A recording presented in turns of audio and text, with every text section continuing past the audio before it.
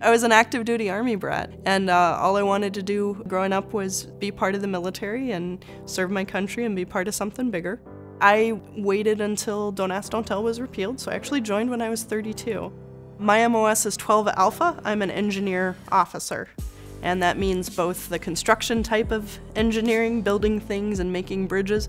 It also means combat engineering, which is building obstacles, destroying obstacles, demolitions, all of that fun stuff.